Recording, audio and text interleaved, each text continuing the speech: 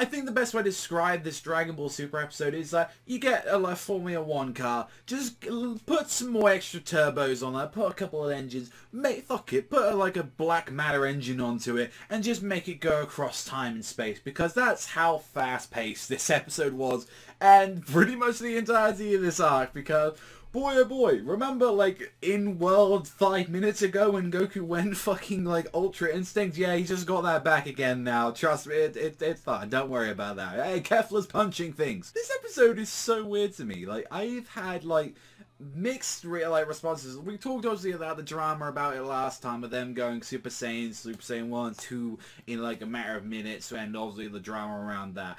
And that's just what we've got to have nowadays, because we can't just have 100 episodes dedicated to side characters going Super Saiyan, albeit it was the same problem in Z. This episode pacing is so fucking blistering fast. It is so out there and beyond. I'm did I just skip 10 episodes? It generally felt like that. It generally felt I skipped 10 episodes of content because it was going by so fast with the fight between what we see of Goku versus Kefla. He's oh, Super Saiyan God isn't even enough anymore. Guess I gotta pull out the blue form. And Kefla's pulling out the Super Saiyan form, which is kind of it's weird since her form is mixing in with the legendary Super Saiyan stuff that we've been seeing from Kale, so I guess it's stronger than normal, because from what we were guessing, legendary Super Saiyan Kale was pretty fucking strong, already and all that. It's clearly she had a lot more power than what we got see from Cauliflower, but Cauliflower just had more speed and mobility to her advantage. And from what I'm seeing from this is the combining two is enough to take blue, even blue Kaioken. Alright, these, fuck it. You just don't think about it. Also as well, a weird thing this episode as well, they had a weird guest, I guess voice actor or celebrity come out, because he's hi, I'm this guy. I'm going to show you the highlights of this episode. So he's just going to show you the best bits at the start of the episode of the new thing they've been doing. And I'm who the fuck are you, man? Who the fuck are you? Why are you here, man? Fuck off out of my promo. Let's just have a look at the cool shit. And he's just there oh, I'm just going to do this bit to get my paycheck. See you later, guys. I'm what the fuck? It was so nothing. And I'm is that was there supposed to be some Japanese fans there oh my god, he's amazing, these lines? Even still, I don't know who the fuck this guy is, but I'm there was nothing there. Alright, bye guy. Promote your CD or whatever the fuck you were doing there. But when I was going more into this episode and seeing more about this and just the amount of, wait a minute, Potara earrings are cheating. Oh, what's that? It's Tweedledee and Tweedle fucking God over there, as they're nah, Potaro's cool, Fusion cool. I'm oh my fucking... Right, Beerus, spin this shit for me, alright? Go to the two fucking twerps over there, and why don't you say, look at these cool magic beans. If we feed Goku, they're called senzu beans, by the way.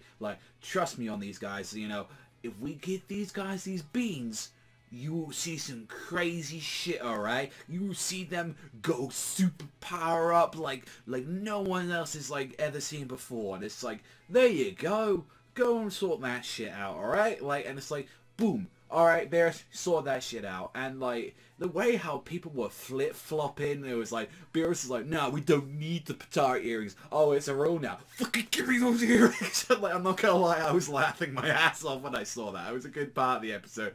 He's but just, it was flip-flopping all the way, and it was oh, some people just aren't going to do it because they're we don't need to do that. Trust that I'll put more episodes on some of these people. Oh, hey, some two random chuckle fucks. And it's alright. At first I thought, please don't tell me they're going to have fucking Vegito take this out or something on the mat. But then some people were this could be dangerous. We could lose two fighters at once. Two fighters at once? The fucking...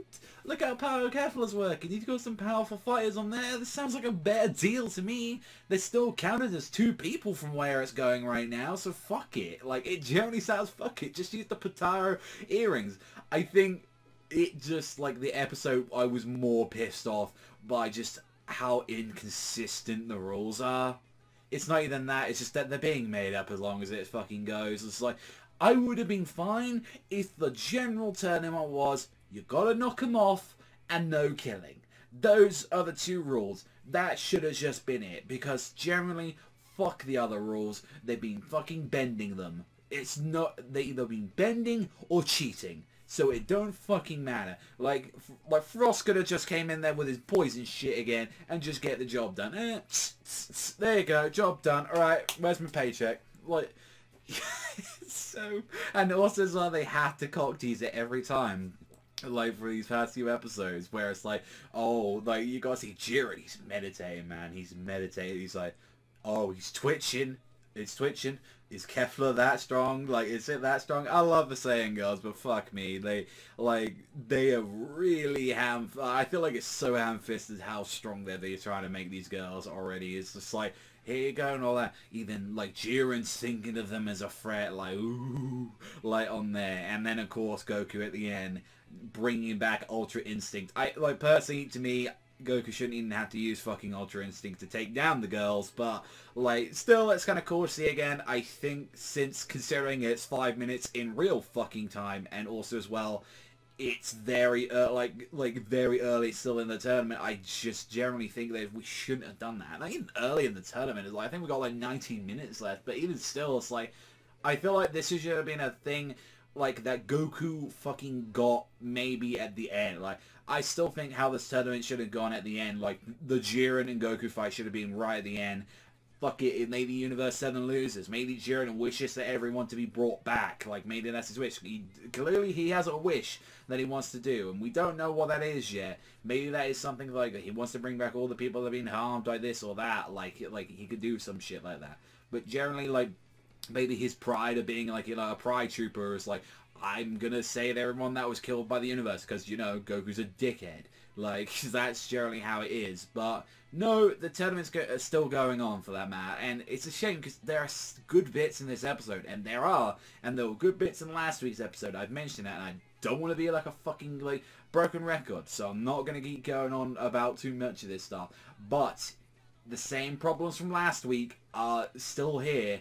And the same things I liked about last week are here, but the pacing is fucking ridiculous, and they have to do it, and it just takes me out of it sometimes, like in the episode. I'm not gonna lie, that and I think the rules generally piss me off. I'm just like, why the rules?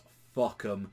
Everyone just break it. It doesn't matter. Cool shit is happening. Like, that's all it needs to be said with Zeno. Oh, they're flying, they're cheating. Fuck it, it looks cool. Look at them. They've got lasers going on right now. It's fine. It's fine. Don't worry about it.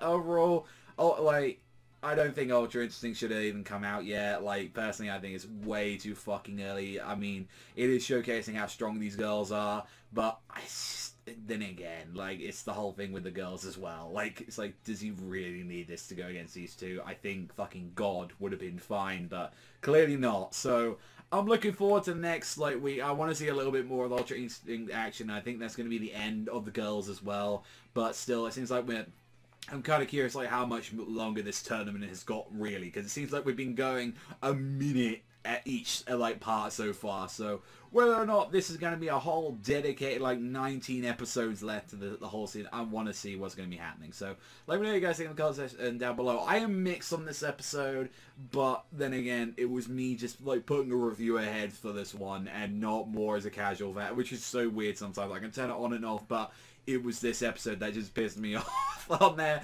But what do you think? You think, you know, Beerus should, like, slip in some of those sensu beans in there? Because fuck it. Like, he should have just had glowing lights on them, or do, like, a transformation scene on these sensu beans. Because clearly, everyone else wants to break the rules. So fuck it, it's fine. That's all from me, though. Thank you so much for watching, and I'll see you guys, though, next time.